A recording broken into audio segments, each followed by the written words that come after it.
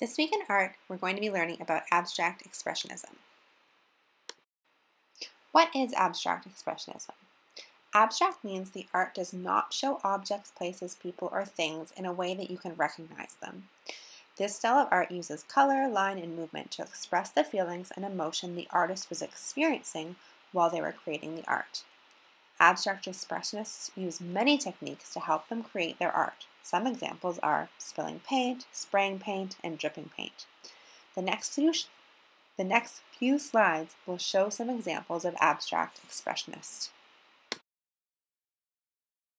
Here are some paintings from Jackson Pollock. He is maybe one of the most famous abstract expressionists of all times and was super well known for creating the drip method of painting.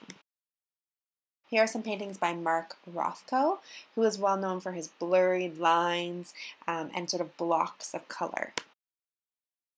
And lastly, some pieces of work by Helen Frankenthaler, who used a lot of watercolor in her abstract expressionism. Go into the Google Slides. There's a live link to a TED-Ed talk, which will teach you a little bit more about abstract expressionism. Alright, so now that we've learned a little bit about what abstract expressionism is, I have two tasks for you. The first one is to imagine that you could choose an abstract expressionist painting to hang in your house. So I want you to choose a painting, choose one that you like, that you want to look at, that you think is interesting, and copy and paste the image of that painting into a document. So you might choose a painting that's in this presentation, or you could find a different painting that you like from the internet, but it has to be an abstract expressionist painting.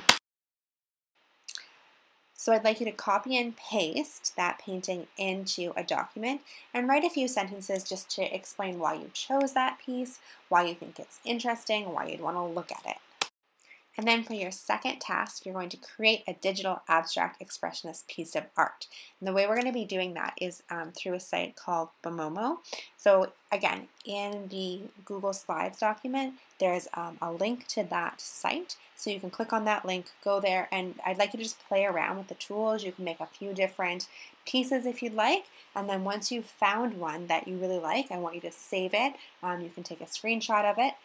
Again, share it with the class in a document and write a few sentences about why you like that piece, what expression you think it conveys to the viewer, and that's it for this week. So I made some examples of each of the tasks. Here's the first one, choosing a painting for your house. So I chose this drawing by Jen Stark because I like the bright, vivid colors and the intricate design. And I simply found it by doing a Google image search of abstract expressionist paintings. So I think this would be an interesting painting to look at in my house. I don't think I would ever get bored of looking at it because of all the details. And I think the artist, what they're trying to express here is joy and excitement. And here's an example of a piece of art I created on Bomomo.